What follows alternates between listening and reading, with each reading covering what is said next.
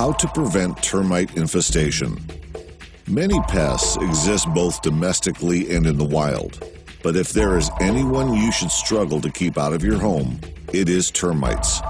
Termites may not seem like the most active pests out there, but they inflict really dangerous and heavy damages on household properties.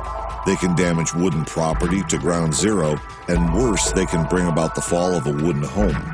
With all these at stake, keeping termites out of the home should be top priority. To prevent termites from your home, you can either go with denying the insects of their source of nutrition, which is wood, or think about doing containment.